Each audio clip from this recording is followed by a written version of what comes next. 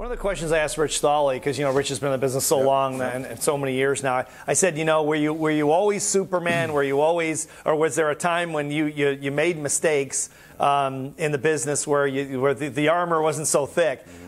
Are there any times when you look back and said you made major mistakes in the business, and if so, what would they be? I've had a lot of challenges throughout my career, starting at age 21, and I always had great uplines and leaders and mentors, but they were all on the East Coast. So I'm from California, and all my mentors and uplines were on the East Coast, thousands of miles away from me. So I had a lot of trial and error, a lot of mistakes, but I wouldn't take any of them back because I learned a lot from them. I really did, but just by making sure I have a great staff, making sure I'm in the right market, making sure my securities license, were paid up to date, and just little things like that. I was so focused on the big goal, sometimes I forgot about the details. And that's why I'm very excited that my wife has now taken over that role of the operations, and things got tightened up a lot, which is great. Mm-hmm. Why do you think that, and we've talked, you and I talked about this offline and for the book, that, I in the book I say you're one of the most controversial leaders, you're kind of an anomaly, and I've got my own opinion about, and then I say it in the book, why you might be certainly one of the most controversial leaders. Why do you think that is really? I mean, what is it exactly? Because I know you've got some strong opinions about that, and I do as well, but what do you think the reason is? I think part of it is I was successful very young in this business, and I have huge goals and I have huge dreams, and I'm not afraid to talk about it. So our team is very, we have this culture. It's a winning culture, a winning tradition, and it's kind of, people feel like it's us against everybody, but it's not true. I mean, I love everybody in WFG. They're all brothers and sisters, but our team has made a name for itself. We've made a name for ourselves very young, and we got a lot of young people who are good speakers, and they're charismatic, and they're confident, and, some people get a little turned off by that, So I just think some people are jealous, obviously. It happens, and some people don't really know me. A lot of people that talk about me, they've never even had a conversation with me. So I would say, are you talking about the Eric Olson that you've heard of, or are you talking about the Eric Olson that you know? Because there's two different people. That's what I would say. I think you make a lot of sense of that, because in our business, the speaking business, Tony Robbins is really criticized a lot. And every time I've asked people about it, I say, well, how long have you known Tony Robbins? They always say, well, I've never even met him. Yeah, but there's a lot of jealousy because he was very successful as you were, very young. And he's bold. He's a big personality. He's a big guy like you are, big, bold personality. And there is something, no question about it. Let me ask you this, and sort of along those lines, but also about your team. Do you believe that Pinnacle Leadership, your team, is it a cult of personality? In other words, is it most people just following Eric Olson, or are they following a system more? And I'll tell you why I asked the question, because Swan Wynn, in the interview with Swan Wynn, Swan said that one of the things he thought, I said, how did you become, the biggest of all time in this company? And he said, I realized that it couldn't be them following me. They had to follow a system.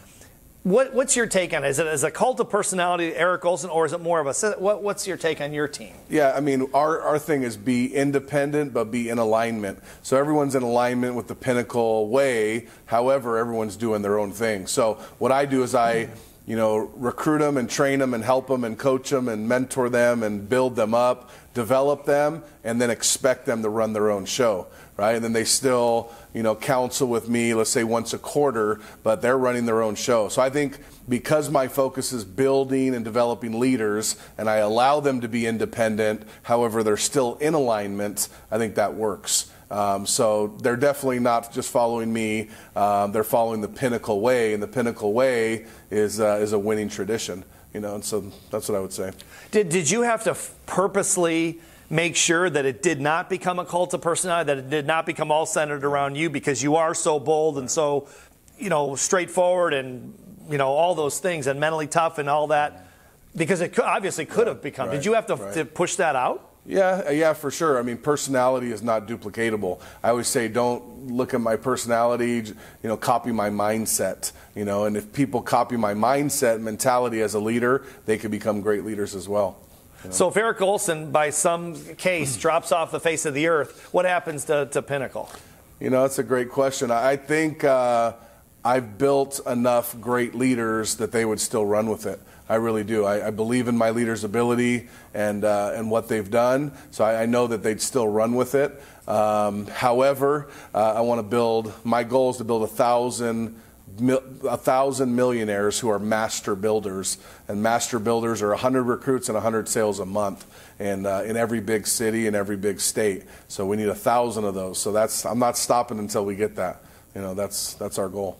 Mm-hmm. Some people have said to me, some of the other leaders and some of the people in the business over the years have said, when I've talked about you, they'll say, well, you know, I don't know what his motivation is because he's making a lot of money. You just got your $5 million ring, right? Yes. Same as you were making at the toll booth, I'm sure, right? A lot different. Exactly, right? Yeah, that's no question about that. They say, you know, I don't know, he seems more driven now, and I think the way I put it in the book was unbridled ambition, in a positive sense, but certainly, you know, you're one of the most ambitious people I've ever interviewed, and I've interviewed a lot of ambitious people. What's the motivation now? I mean, you're making a bunch of money. You bought all the stuff you can buy. You know, maybe the island, you're going to buy an island maybe, but other than that, what keeps you going at the pace you go? You know, part of it is I sell a big dream and I want to deliver on that dream. Part of it is I'm still young and my team is still young. All of our leaders are just getting seasoned right now. Like I got a lot of guys who are 28, 29, 30 years old, and they're just getting good, but they've been in this business a decade. So I look at the best of the best of the best that have ever done this business, like the A.L. Williams, who I really respect, and I say, you know what? If they can do what they did, I think we can do it even better. And that's our goal, and that's the vision that I'm putting out for my team. We're gonna do 250,000 licensed agents, and we're gonna develop 1,000 millionaires through our organization. And our team has bought into the vision, and they're behind it, and they're ready to go. So it's exciting. What would you say to people that? And I, you know, as you know, I've interviewed a lot of self-made millionaires for 30 years and all that, and they have no problem saying, I did what I did because I wanted to be rich. Yeah. And you have no problem saying that. And I never had any problem saying that either. But boy, that doesn't go over too well, as you know. When you say it to people, the average person doesn't like it.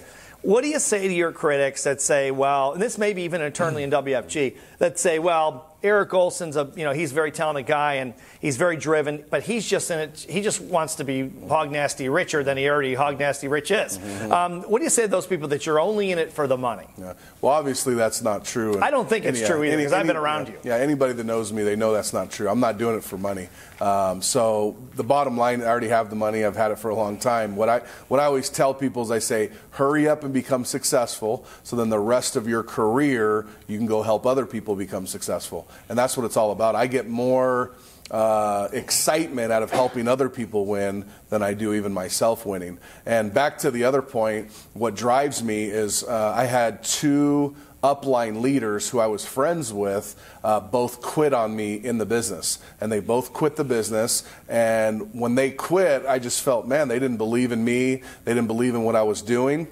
And I never wanted my team to have that feeling about me. Because when I'm in there, I would say, hey, we're in the trenches together. We're going to do this another 30 years together. You know, let's go make it happen. I'm not going to quit on you. You're not going to quit on me. And I just remember that feeling when these two upline leader guys quit on me, never even told me, just left in the middle of the night. Jeez. And I said, I never want my team to have that feeling. You know, and so that's one of the things that really drives me. So you feel like you'd be abandoning them in some way. Correct. If you slowed down and started drinking margaritas out of a coconut, right? Kind of a thing on the beach. You know? Yeah. And I've seen other leaders do that. You know, right when they hit $1 million a year, they stop, they shut it down. And for me, you know, it was never just about me. It was always about my team winning, and that's why I'm still doing it.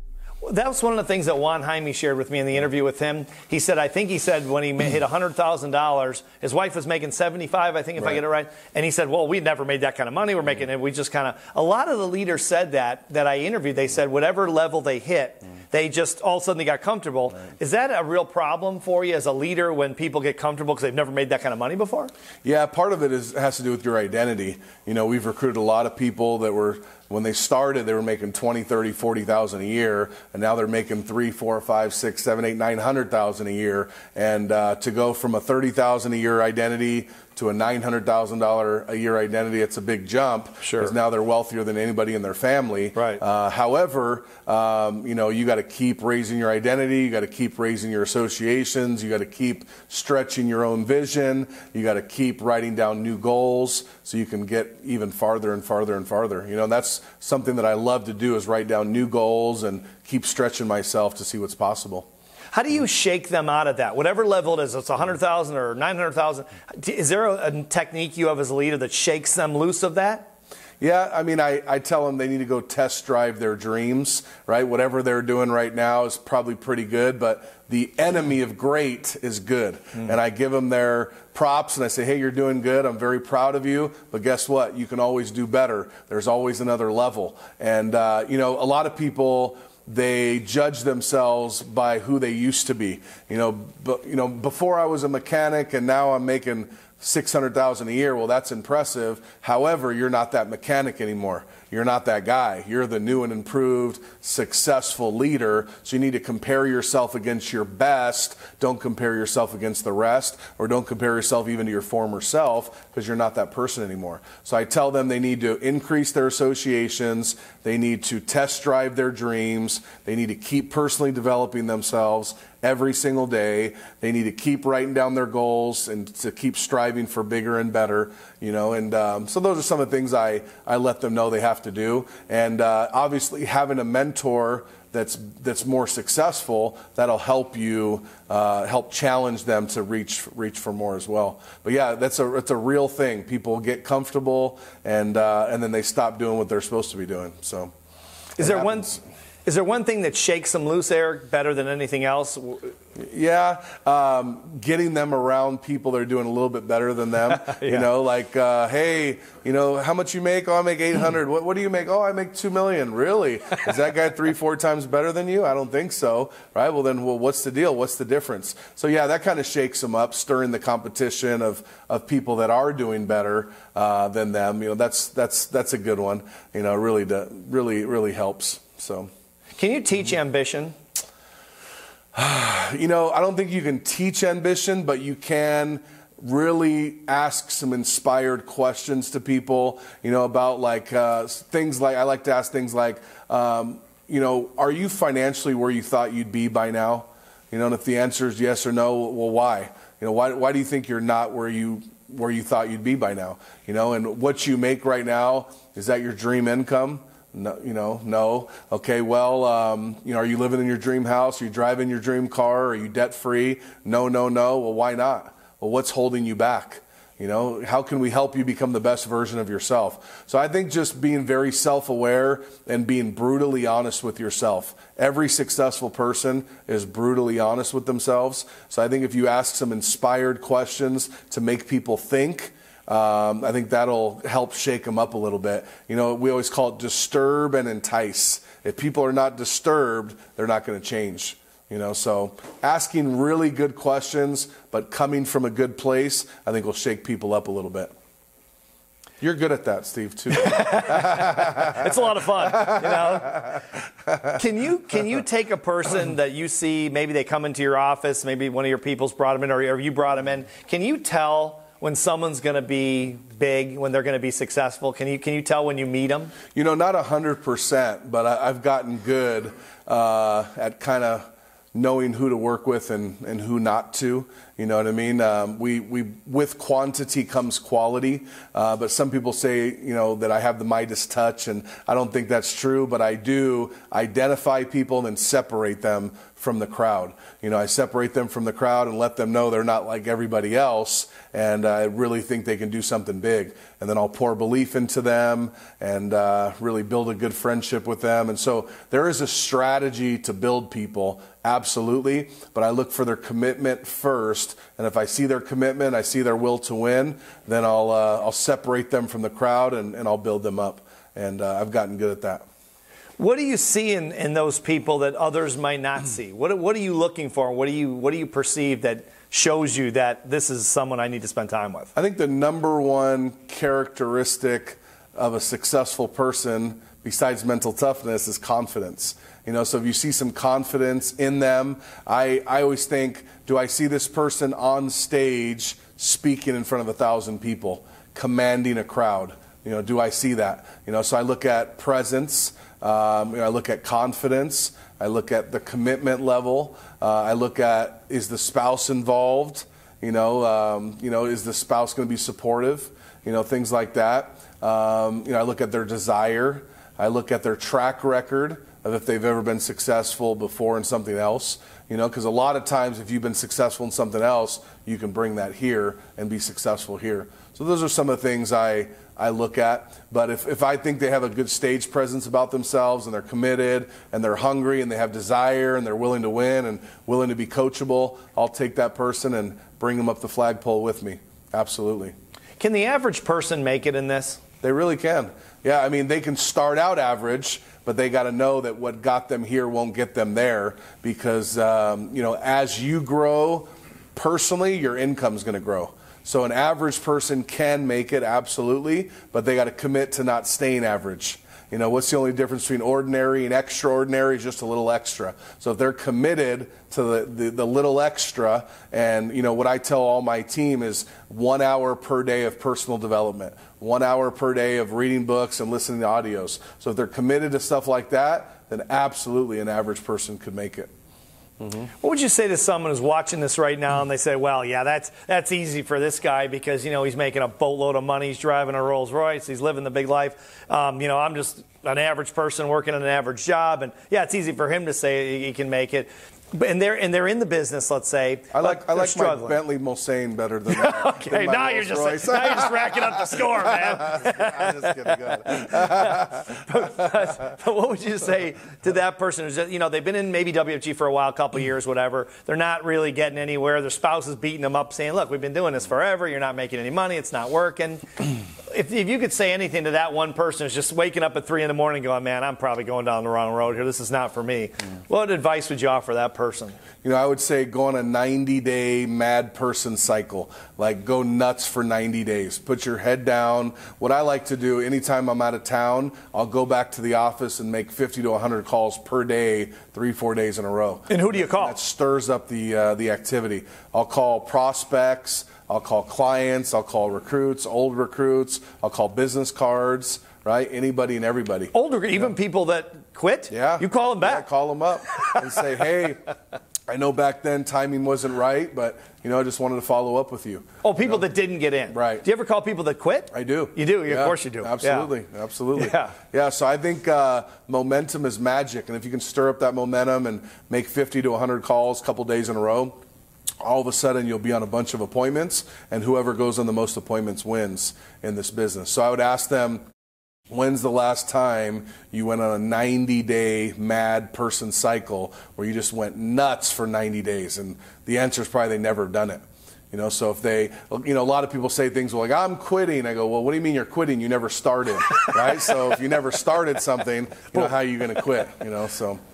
Mm-hmm. Okay, that might be some of the football coaching right there. That's right. Yeah. That's right. Well, so when you say go nuts, you say appointments. Is there anything else that they would do? What do they go nuts with besides the phone calls and the appointments? I mean, prospecting, collecting names and numbers, talking to people. What I used to do was 5-5-50. 5 prospects a day, 5 appointments a day, 50 calls a day. Okay. And I did that every day, 7 days a week for about 7 years straight, and I got to the very top of the company. So it's activity, prospect, phone calls, and appointments, which will lead you to the results of the recruits and the points and the cash flow. What if they say, I've called all my friends and family, I don't have anyone else to call? Who do they call? Well, you got to start prospecting people and then collecting business cards from everywhere you go, and then you got to get good at getting referrals, right? Because we offer some incredible programs, and we don't charge anybody anything to do it. So I always say, hey, would you rather us charge you some money like some financial companies do, or would you rather just give us some referrals? So you have to expect referrals and get referrals and then call those referrals.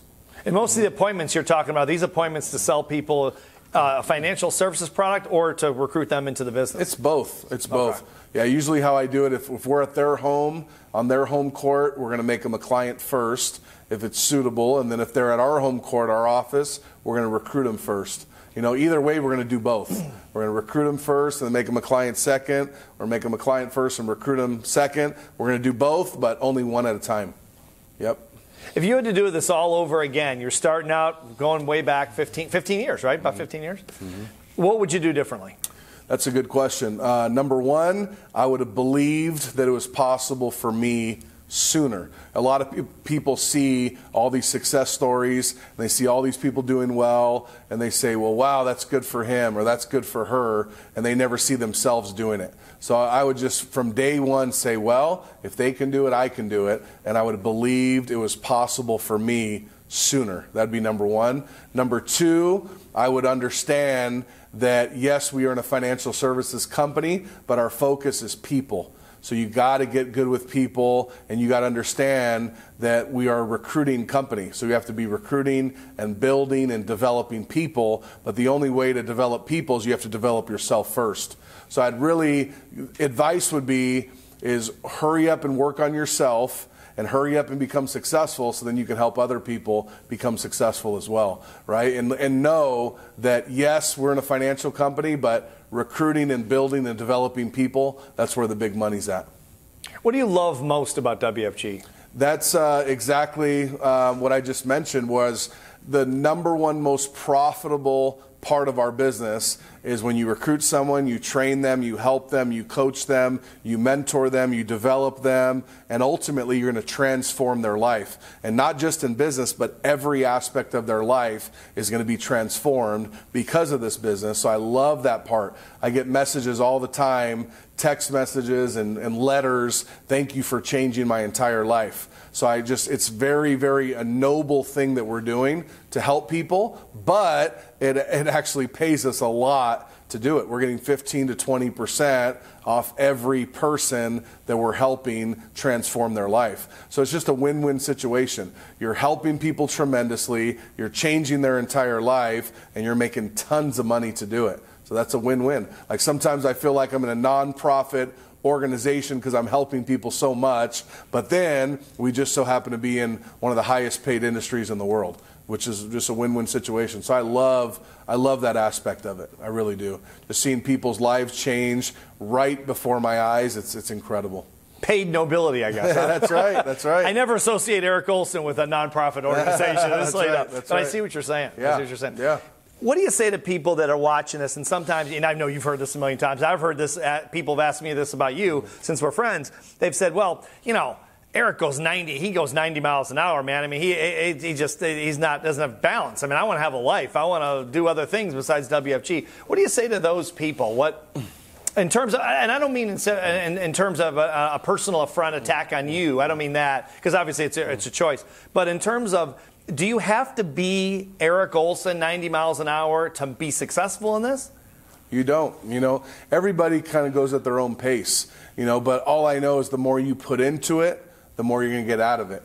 So if you front load your efforts, then you're going to be successful a lot faster. I think you could be temporarily unbalanced to then be more permanently balanced in the future. Like now I'm able to coach my little boys in sports, and I love that. And I'm able to go, once a quarter on a little mini honeymoon with my wife and things like that, which is awesome, and I never did that before. So I think if you can be temporarily unbalanced for a couple years to spend the rest of your life doing whatever you want, I think that's a good trade. Absolutely. But you don't have to be just like me. Everybody has to, go at their own pace ultimately, but all I know is the more you put into it up front, the more you're going to get out of it at the end. So you don't have to be a beast. You don't, I wrote that in the book. I noticed. I said the beast-like behavior of Eric, but I said it affectionately, and I wrote it in there so you wouldn't get mad. Well, the beast mode is always on, just so you know. It's not just a mode, it's permanent. So. Okay, 2 more questions. I know you got to go. Yep. Is there a question that I didn't ask you about WFG or the opportunity or anything you want to talk about that you wish I would have asked you? A good question that I think a lot of more people should ask is, what does it really, really, really take to be successful? Like if I want to be where you're at, what does it take? And that's a lot of people don't want to hear the answer. A lot of people want the glory, but they're not willing to go through the story. I think that's a good question that all starting new associates should ask. what does it really, really, really take? And I want you to know that the price is worth paying. It really is. Up front and in full. I mean, there's no success without sacrifice, but if you're willing to make temporary sacrifices, you'll have permanent gain. Okay, I have one more question. Now that you said that, it just kind of spurred this. And this is something I know you probably would not talk about on stage because of obvious reasons, but this is something I'll bet a lot of people wonder about. What's it like to be, and I know this is I don't mean this to be a self-aggrandizing kind of question on your behalf, but I do want to ask you because I bet a lot of people would like to know this. What's it like to be, you just turned 36, right? Yeah. 36, so you're a super young guy. What's it like to be Eric Olson? You're making millions of dollars. You're having a big impact on a lot of people. You know, you're drumming up all kinds of energy with people and fire and fun and competition. What's it like to be Eric Olson? You know, I feel very blessed. I really do. And because I've been blessed, I want to be a blessing to others. But it feels good. I wake up knowing that hard work pays off. I wake up knowing that all the sacrifice has been worth it. You know, I wake up knowing that if I can do it, then other people can do it as well. And I think I believe God anointed me to do this business, and I'm not going to take that for granted. You know, I want to go do something big. You know, I have some talents, I have some gifts, and I want to share them with the world and with my team and help a lot of other people become successful. So it's awesome, it's incredible, I feel blessed, but I want to bring a lot of people down that road with me, and that'll make me even more excited and more happy. Has the success made you happier? It has, you know. I think all the personal development and the mental toughness and the leadership, everything I've learned through this business has made me happier. And you know, I've been sad and I've been happy and I've been rich and been poor, and being happy and rich is a little bit funner. Absolutely, it's easier for sure, right? Yeah, it is. Yeah. It's a little bit easier, and because you know, I can not be in this business and go start up something else and I'll be successful just because of what I've learned. Just because of what I've learned, the mental toughness, the leadership, the people skills, the dealing with people, you know, that's worth all the money in the world just right there. It's who you've become as a reflection of being in this business. That's a big deal. It's a really big deal. It sounds like what you're saying is it's more your happiness is more around the personal development and what you become as opposed to just the money itself. Correct. Absolutely. You kind of get used to the money, right? Absolutely. Yeah. Absolutely. I think a lot of people kind of wondered about that, and I did, and I know you probably did as well. Most people do, and say, gee, I wonder what it's going to be like when I wake up, when I'm at my mountain, whatever mountain I decided to climb. Yeah, being financially independent, being debt-free is absolutely incredible, but I've been that for a long time now, so it has to be more than just money. I think if you want to be at the pinnacle of success and you want to be the best, it has to be a lot more than money. And for me and our team, it's about being number one. It's about being the best. It's about breaking records. About doing the right thing for clients out there, and you know, being number one. So we won a couple Super Bowls, and we want to win a lot more. You know, and that's the goal. You know, so it has to be more than just money. Do you have the $5 million ring? Is that the ring? You know, no. I got the $5 million ring, but it's in the mail next week. Okay. This is the $4 million. Oh, only the $4 million. Oh, what about that little thing? What are we going to talk about? So I got 10 of these rings now. So I got to take that picture like that. You know? Yeah, exactly. So, you're like a rap star. Like Michael Jordan. There you go, Michael Jordan. Right, exactly. Okay, so my last question for you. I've never asked anyone this question, all the research, but you are the beast of WFG. I say it affectionately. You know I love you, man. What do you have to say? This is kind of a fun question. I know you want to be the all-time biggest, and I put that in the book because you told it to me, and I've known you for a long time. We talked about it before. You want to be the biggest in the history of this business. What do you have to say to your competitors? I couldn't resist. You know, a good question. Just winding them up, man. I would just say happy competition, and if they want to compete, they better bring their lunch. Absolutely, and they can't get comfortable because anybody that's ever tried to compete with me, they do it for a year or two, and then they let up the gas. So they got to know that if they want to compete, they better compete for 30 years straight. And if they're not willing to do it, then they're going to get left behind. Absolutely. And the good news is my whole team's behind me. So it's not just me. I got a whole team of people in their 20s and 30s who are really good at this business as well. So competing is not for a month, not for a year. We're going 30 years all out. And if they're willing to do it, then game on, bring it on. But they're going to need a lot of luck. They're going to need a lot. But hey, bring it on. It makes me better. Every competitor has made me better. So I love it. I love the competition. But we got a great company. We got some great leaders in this company. I respect all of them. And we're going to do something historic, and we're going to do something big in this organization. And I'm just glad to be a part of it. So. That's great. Well, Eric, I have a lot of respect for you. I appreciate you coming, man. Appreciate it. Thank You're you, awesome. Steve. Thank you, man. You are too. Thanks. All right. And thank you for watching. Steve Siebold from the Bone Allen Mansion. We'll see you next time.